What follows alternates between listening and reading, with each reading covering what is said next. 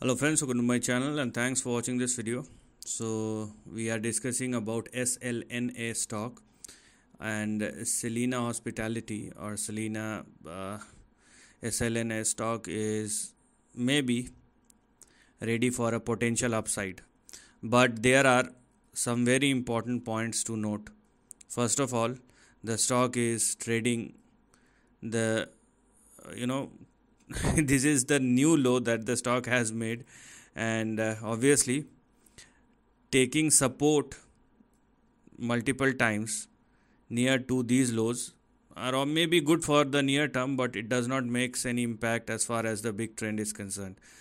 And if you still want to participate over here, you better understand your support and stop loss, and you have your support at 0.044 and stop loss at 0.040. So please do not go below these two levels. That's number one, because if the stock falls below 0.040, downside will start again.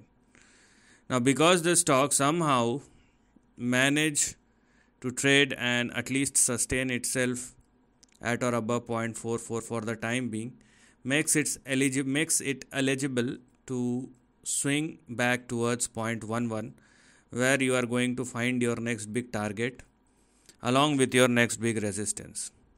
So although there lies an potential upside, but only this part is active, so just focus on this part.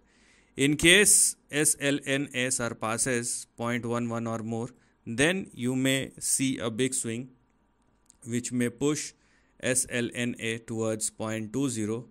Furthermore, if it surpasses 0.20 or more, then you're gonna see a big extension which may push the stock in between 0.44 and 0.58.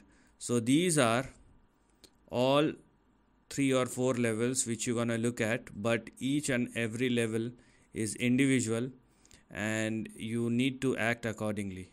So for the time being, you just need to focus on this part. Only after 0.11 you can go for 0.20, and only after 0.20 you can go for the extension which may push the stock in between 0.44 and 0.58 moving forward.